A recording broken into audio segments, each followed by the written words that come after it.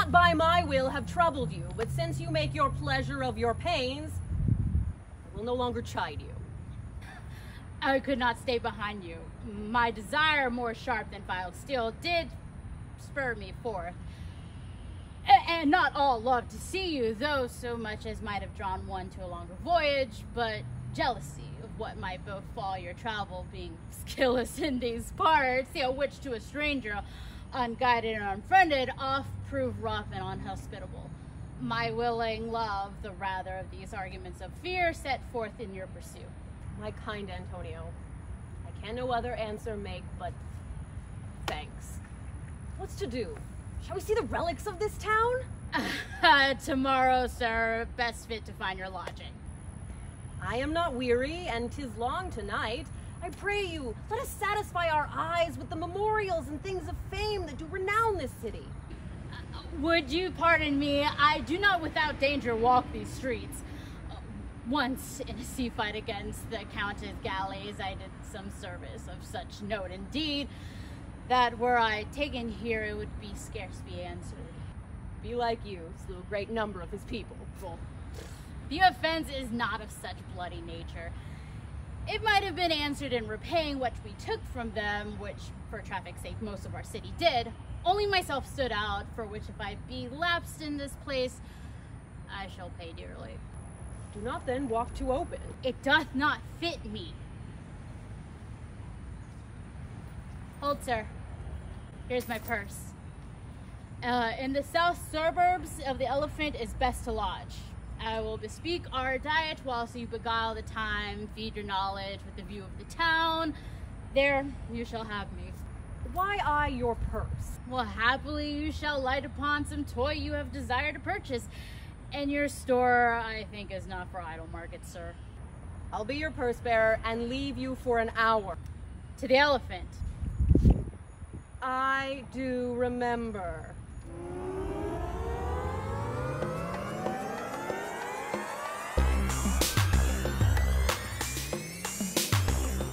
I have sent after him. He says he'll come. How shall I feast him? What bestow of him? For youth is bought more oft than begged or borrowed. Why speak too loud? Where is Malvolio? He is sad and civil and suits well for a servant with my fortunes. Where is Malvolio? He's coming, madam, but in a very strange manner. He is sure possessed, madam. Why? What's the matter? Does he rave? No, madam. He does nothing but smile. Your ladyship were best to have some guard about you if he come. For sure, the man is tainted in his wits. Go call him hither. I am as mad as he, if sad and merry madness equal be.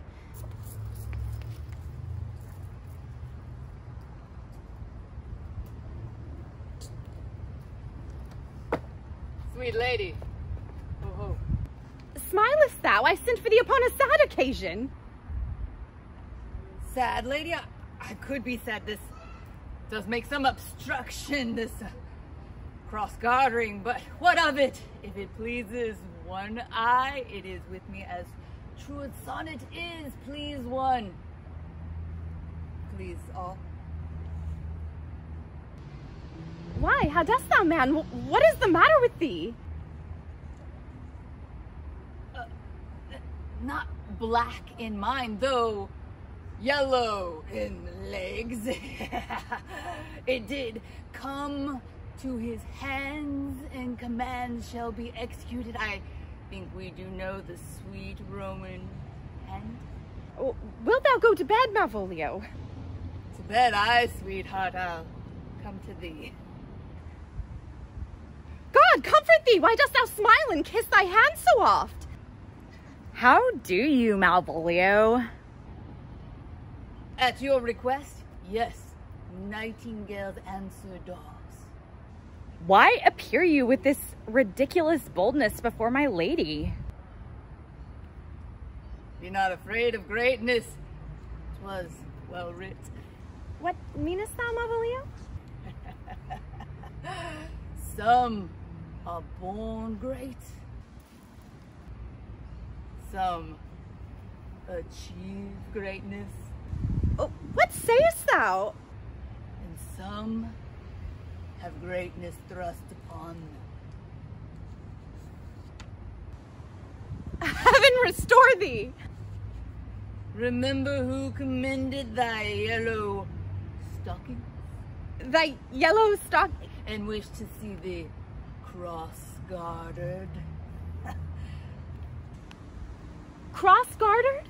Go to, thou art made if thou desirest it to be so.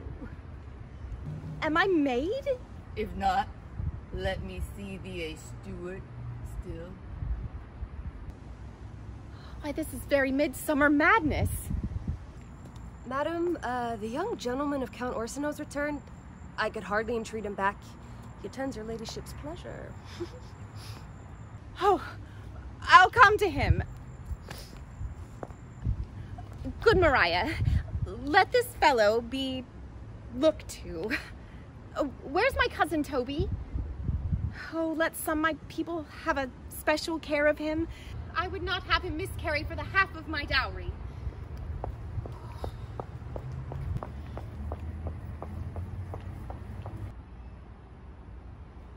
Oh, do you come near me now? No worse man than Sir Toby to look to me.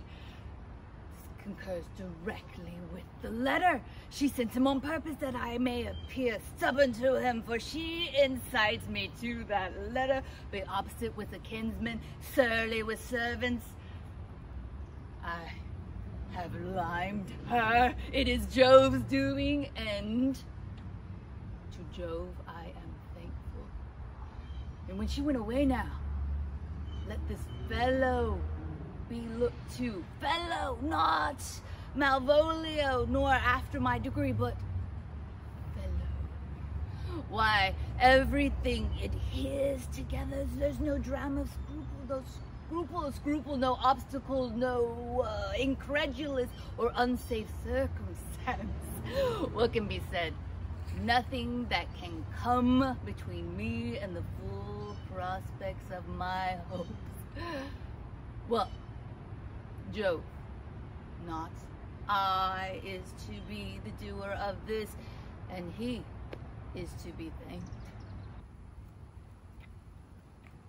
Which way is he? In the name of sanctity, if all the devils of hell be drawn in one, and Devil Legion himself possess him, well, I'll speak to him. Here he is. Here he is. How is it with you, sir? How is it with you, man? Go off. I discard you. Let me enjoy my private go off. Lo, how hollow the fiend speaks within him. Did not I tell you? Sir Toby, my lady prays you to have a care of him. Aha! Does she so? Go to. Peace, peace. We must be gentle with him. Let me alone with him. How do you, Malvolio? What is it with you, man? Oh, defy the devil. Consider he's an enemy to mankind. Do you know what you say? La, you, and you speak ill of the devil, how he takes it at heart. Pray God he be not bewitched. Carry his water to the wise woman. Marry, it shall be done tomorrow morning, as I live. My lady would not lose him for more than I'll say. How now, mistress? Oh, Lord. Prithee, hold thy peace. This is not the way. Do you not see the way that you move him? Let me alone with him. No way but gentleness. Gently, gently. The fiend is rough and will not be roughly used. Why, how now, my barcock? How dost thou? Chuck. Sir. I biddy, come with me. What, man? 'Tis not for gravity to play a cherry pit with Satan. Hang him, foul collier! Get him to say his prayers, Sir Toby. Get him to pray. My prayers, minx. No, I warrant you, he will not hear of godliness. Go hang yourselves all. You are idle, shallow things. I am not of your element. You shall know more hereafter.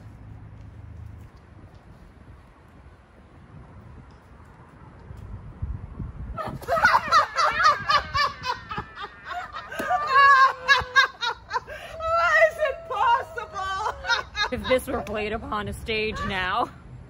I could condemn it as an improbable fiction. His very genius hath given him the infection of the device, man! Nay, pursue him now, lest the device take air and taint. Why, we shall make him mad indeed. Come, we'll have him in a dark room and bound. My niece is already of the belief that he's mad.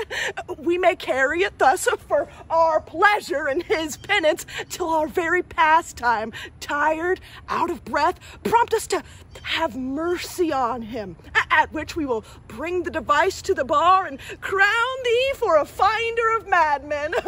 But see! More matter for a May morning. Here's the challenge. Read it. Warrant you, there's vinegar and pepper in it. Is it so saucy? Aye, is it? I warrant him. Do but read. Give me.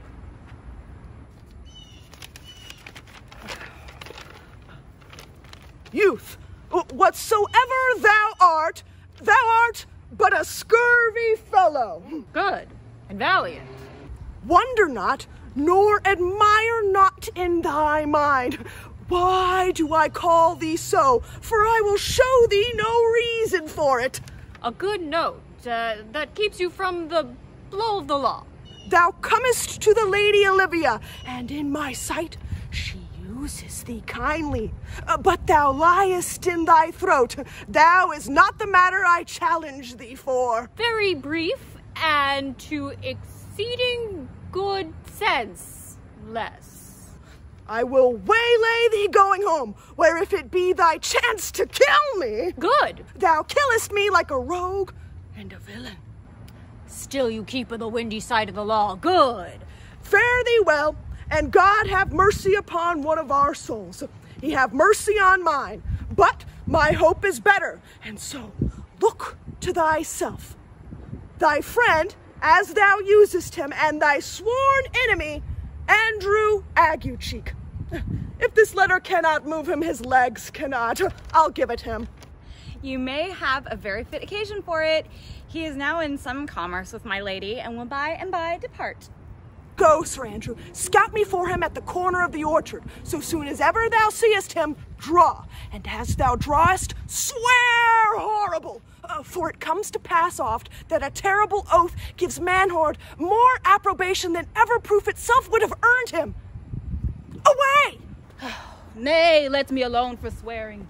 Now, I will not deliver this letter, for the behavior of the young gentleman gives him to be good enough capacity and breeding. His employment between his lord and my niece confirms no less. Therefore, this letter, being so excellently ignorant, will breed no terror in the youth. He will find it comes from a clodpole. But, sir, I will deliver his challenge by word of mouth, set Aguecheek upon a notable report of valor, and drive the gentleman, as I know the youth will aptly receive it, into a most hideous opinion of rage, skill, fury, and impetuosity. Oh, this will frighten them both that they will kill one another by the look, like cockatrices. Here he comes with your niece. Give them way till he take leave, then presently after him. I will meditate the while some horrid challenge for him.